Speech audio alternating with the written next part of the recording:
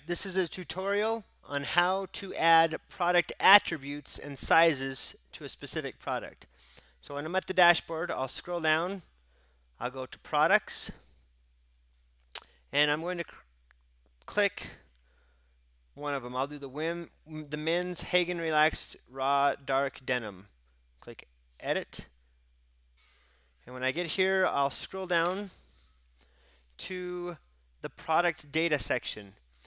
I'll need to remember the regular price and the sale price. Write those down so I know what those are, because I'm going to switch the product from simple product to variable product. That will change the general settings. Inventory I can keep, I believe, it the way it is for now. Shipping I won't worry about. Linked product I won't worry about. Attributes is where I start. The first thing I'll do is click the drop down, and I'll go to waist size men's, and I'll click add.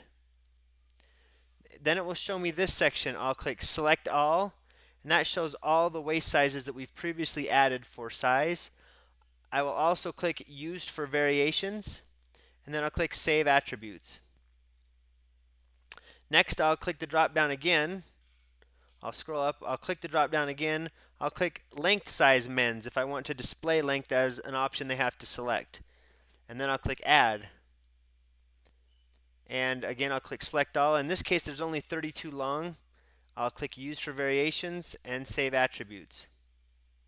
Now on the Levi's section, if I click the drop down again, I click Levi's length size and click add. And I click select all. You'll notice there's two there.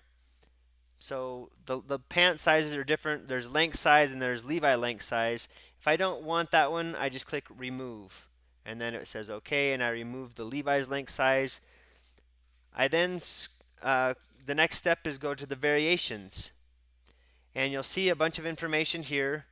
I'm going to click add variation.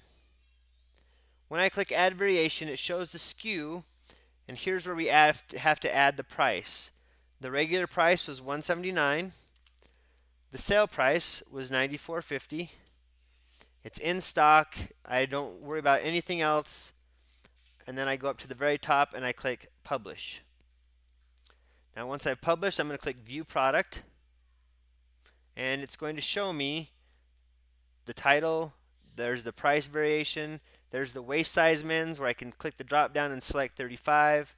There's the length size where I can click 32 long, and then it will show how much I can add to my cart. And that is how we add product attributes for sizing.